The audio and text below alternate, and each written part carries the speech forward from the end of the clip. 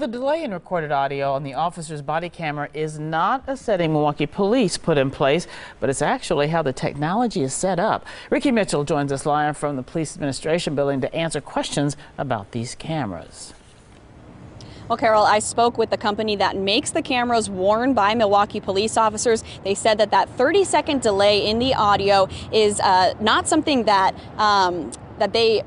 not something that the police department wanted, but it's something part of the technology. It was actually a compromise to get police departments on board with wearing them.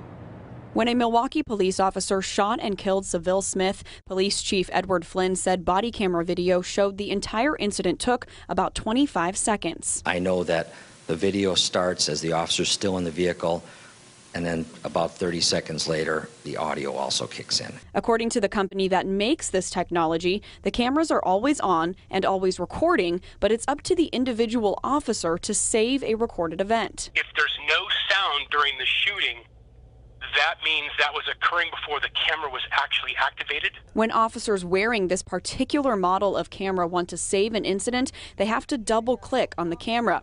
The camera will then go back and save the previous 30 seconds of video in case something important happened before the camera was activated.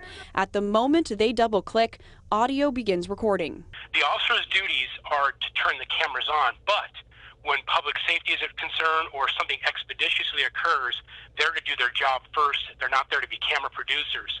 When they can and try and get to that double click, that's great.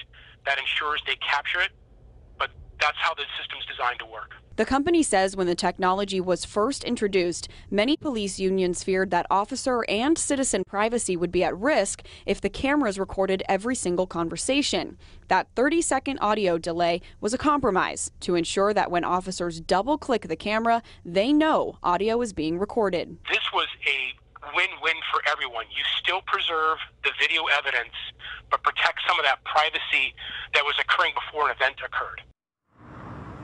Now, we don't know the exact point in which audio started recording in the Seville Smith shooting, only that there's a 30-second delay before the audio kicks in. Now, Chief Flynn has said previously that officers, at least the one officer, did give a command to Smith to drop his weapon, and he did not comply with that command, but it's unclear if that command can be heard on the audio from this body cam footage. Carol?